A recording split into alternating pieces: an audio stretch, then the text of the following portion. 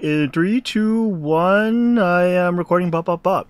Hello, what's up, everybody? It is the week 2 of the MDL. It is your host, Guren Shiratori, and joining me today is...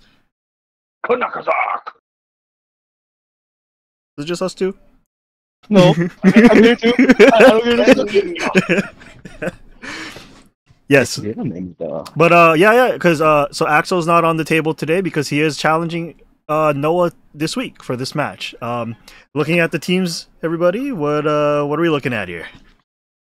Well, it looks like on Axel's team we got some. I'll be honest with you. I see a lot of things that are small and squishy. I see two things that are particularly tanky. One being the Arbovia and the other one being the Corviknight. I wonder how that Arbovia is gonna go. You know, I've battled against you with that, Zach, and you know how. I mean, obviously you've seen too how irritating and how much you can get. I will say this though. Axel's not going to be able to protect at all. At all? Yeah, because of the Indeedee. Oh, right. And the Indeedee too. So I'm thinking the Indeedee maybe for the Psychic Surge for, you know, maybe think of a BP from that Scizor on Noah's team. True too. I will say this though. Based on what we're seeing so far, I can imagine that, how do I put this? If Noah does not do anything about that Sneasler, or the Mew. The Mew is under... The Mew, but so Noah's biggest thing is taking out that Indeedee. But for all we know, and it'd be really funny if you asked me if one of his Pokemon were running a terrain.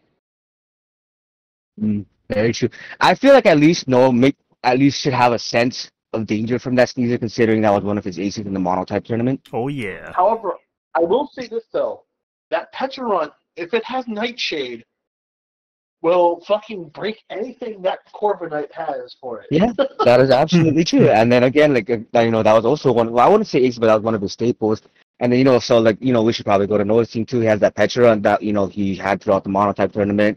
Scizor with the BP, like I mentioned. That Ditto could be interesting. I mean, I'm pretty sure he just took it for the one being a 1 point, but you know, Dittos can be used in a variety of, obviously. That Urge Food there. Rule Edge, I don't know how it does in competitive battling. Maybe I guess we're just gonna have to see and find out. It does also get priority in Shadow Sneak as well, so and the Bitter Blade for sustain, so if that's what he uses against the Corviknight, we'll see how that goes. But if you guys are ready to watch the match, I can start. We can. Alright. Good luck. Have fun. I hope we'll get a very nice battle, which I think we should. So I'm the Indeedee? Indeedee, probably. No, Gramble? Onigiri. I I actually wanted to try and use a Gramble before. Honestly, it's a weird way to try and utilize it because it's so slow, but it has a nice move set, like a nice move pool. Honestly, it does get intimidated as well. It doesn't have any defenses other than its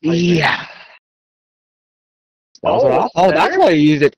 Ooh, well, I mean, at least you got one stuff. And it is, like I said, that's speed. Oh wait, Axel doesn't have. Oh, Crunch. Why are you going for the Crunch, Chief? No, I'm surprised he didn't try to go for like a liquidation or something. Maybe he's running Strong Jaws, but even then, might have been. And there's Pecha, right? Ooh. Well, I guess it is pretty tanky, so I guess it should. And then it's probably gonna see, you know, oh my God, what is it? We're either going to see Malignant, so he's probably going to do Malignant Chain. Yeah. However, if he does Malignant Chain, he has to worry about. And that's the one. Does he? Yeah, he does, and that was called definitely. Now let's see if he has Midnight. I mean, honestly, I don't think he would think about the Nightshade. He does Hex. He doesn't do Hex. He does Nightshade. Or he switches out. Oh, that's Rule Edge, though. Okay, alright. Oh, there goes the rocks as well. Ooh, no evasion. Up and down to get another setter. Granville comes back out and intimidates to get down that. Bitter Blade. Ooh, that's a nice chunk. Not that bad, yeah. That's a nice chunk still. Ooh, but it will. I don't think it'll take an earthquake. Yeah, I don't think so either. I think he needs to switch out again. He definitely does need to. What's the thing? I think it's a Focus Sash set. But I would switch out. If I was him, I would probably switch out. Yeah, because it does. But it will be faster, though. I will say that. It definitely will be faster. I would switch out into the Urshifu, weirdly enough. Not Urshifu, the Scissor, weirdly. Yeah, because I think, especially if he switches out too, right, he'll get his attack stat back. And why did he use Night Slash? Why did that? And it's not fast. It's not he used Night Slash. I thought he used... Oh, my gosh. Pecha's back out. I hope he doesn't go Malignant Chain again, because he should probably know what's going to happen. Oh my God, reminiscence of Kitchen runs down of the Mono Tournament. Oh yeah. Why you gotta call me out like that for? Foul play was not a great idea. Oh. Foul play probably not the best answer. What he's gonna do with that Iron Defense? Honest, I mean, it might be setting up for something else. He needs Nightshade. Nightshade is needed. Ditto copies the boosted stats as well, right? If it comes out with him. Yes, it does. That could be interesting. Nightshade this thing? I don't think he would have thought. Well, that's the thing that he did. He can't Nightshade before. Well, he can status it. It has mirror armor, not magic bounce. I think he's running pressure too. That so Ditto. Be a little bit too early for the. Oh, maybe not. Gonna be body pressing here. I just realized Axel's team can't do shit to the Corviknight. I just hope he doesn't switch out of it. That's hilarious. It doesn't switch. But the PP for the moves are still stuck at like 5, right? I think. Yes. That kind of sucks. I mean, at this point, maybe hope to at least get a knock or something. Hopefully he has Mystical Fire in his Painkiller. I doubt it, because I don't think he was preparing for that. Let's just hope he makes the right moves. That's also true. Oh, here's going. Mew. Oh, going for the Iron Defense again. Okay, he's getting tank here. Shattered. Well, here's the thing. That Mew is a Mew. Yeah. He can't have anything. He could even have Flamethrower. Oh, God. It also depends on what kind of Mew this is. Good point, good point. For those of you who don't know, Mew is one of those Pokemon that has a... Oh my goodness! That's a lot of damage.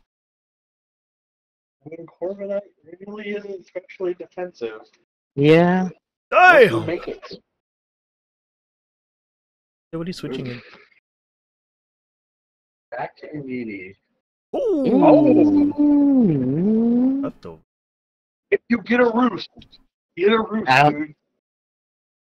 Roost! It has Defog, Iron Defense, Body. It probably will, if I was... It probably has Roost, yeah. It probably has There's Roost. no way Axel wouldn't put Roost on this tank. Maybe he's banking on the leftovers to take over. Nah, definitely not. I kind of do wonder what item he's running on the Ditto then, right?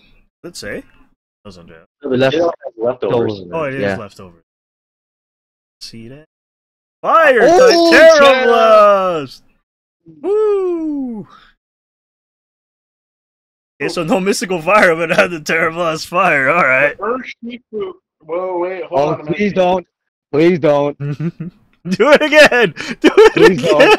Please don't. Please Wait, don't Nightshade it either, because... Oh, that's psychic. Holy shit! Wi-Fi Blade! Wi-Fi Blade! The special attacker! No! Oh, no. And there goes Pecha. I'm actually confused by that one a little bit. Holy shit. Well, Psychic Terrain is down. Will he get the Bullet Punch off and still kill? Probably. Probably not. Well, and then if I'm thinking actually he might also running Life Bullet Orb again, and he's probably going to switch back into that Indeedee. I don't see... Knock off. Oh, I don't see this. Yeah. I don't see this going well for Noah. Oh, fuck. Yeah. Typically, Axes don't win against birds, so... No, there's ways. It's just that Noah... Like, I'll be honest with you, Will. Yeah, they did have Roost. Why knock off again, though? He probably thinks that Bullet Punch wasn't going to be worth it because of Roost. He has a steel type. Nothing Noah has right now can actually. Oh my God, Noah, you should have. Okay, you're just giving up at this point. That is what's happened. He's giving up. Because unfortunately, from this point on, that thing. Yeah, no, definitely. There's pretty much nothing he can do. Yeah, no. But I'm thinking. I mean, if I was in his headspace, I would probably think he's just trying to reserve that urge to. However, like at this point now, yeah, it's just it's over. Wait. It's just keep attacking it.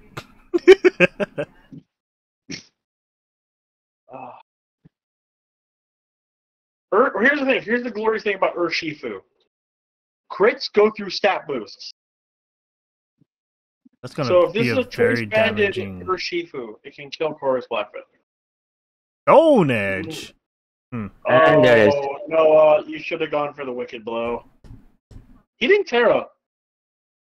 No, he did not. I'm actually surprised. Hello. Axel. So, when he turned into your Corviknight, I kind of was like, oh, hey, that's a problem. At first, my mind was thinking, oh, that's a problem. But then I remembered, it only has one attack on it, and that's Buddy Press. I know, but I thought it was funny, Axel, that most of the Pokemon on your team, although we didn't know if the Indeedee had Terra Fire, but the Corviknight was kind of like a wall. Almost a wall, but luckily I did still have my other Pokemon to help me out along the way. That's right. Like I love Noah's team. Noah, your team was pure power. It was just like I had to worry about exactly what was coming out. I think the biggest threat to me that I saw was your Ceruledge out of everything else. I'm actually surprised. Well, here's the thing. The Ceruledge was an interesting build because we thought it was going to be a Focus Sash Weak Armor build. That is the normal type of set. Oh my God, that was... Oh, my heart's racing. But the Stardust Empoleons pulled through for our first victory in the tournament. Road to playoffs. Let's go. Noah, gotta say, love your team. Are you there? You did. He's muted. He doesn't want to talk to me. I'm sorry. I'll be back. I'm gonna make. I think definitely he has a better team composition than at least in power terms. I just have more utility terms, so that utility actually did help me out. Yeah, the especially with the Terra Fire and Indeedee, I was like, oh, because I was thinking if it gets Mystical Fire at one point, and I was like, but I don't remember if it's that one or the male one. And then you come up with the Fire Terra typing with the Terra Blast. It's like, oh, well, that works too. Yeah, at that point, I was like, honestly, I didn't really care if my Terra Pokemon did go down because just getting rid of the what did it kill? Diddle. Just getting rid of the Dodo helped me out so much, just because if I couldn't kill it then ouchies. Because that stat boost copy thing was gonna be kind of scary a little bit. Granted, it's limited to only 5 uses, but that's still something. That's still something. That's enough to go through a team. But GG's Noah. It was a great match. Had me thinking about exactly what I needed to do next, and your team is pure power. I believe you can go a very far way along in the tournament, even though you're not talking to me now. I'm sorry. He doesn't want to talk to me. But yeah. Was it just you and Zach hosting? Nino was also as well. And Nino And then Will nice. came in with a quip or two. Nice. So Nino, as one of the co-hosts for Glenn, what were you? I honestly don't know what you guys were saying. So, what was going through your mind? So there was a lot of things that we were thinking about. The one thing that kind of got me, I mean, I'm not saying this to be mean or anything, was the switch-ins with thinking that the Malignant Chain is gonna come, obviously, and then into the club. It gave me reminiscence, and again, I'm not calling anybody out, but it gave me reminiscence of Glenn and Chris's battle, with the whole Swampert and that kind of stuff. Why are you calling out like that for? We're gonna battle next. But yeah, it was kind of interesting too to see, because I know Zach mentioned too, one of the big touch we actually didn't see. Now I think about it, was the Sneasler, right? And it's kind of funny Yeah, that was one we of his didn't- aces in the mono type tournament. Yeah, we didn't see my Sneasler or the Arbolova in this match. So their hidden tech is hidden. But definitely a great match. Thank you, Noah. And let's have more great matches as we continue down the MDL. That pretty much wraps up week 2, so stay tuned for week 3 coming up soon. And any closing remarks, fellers?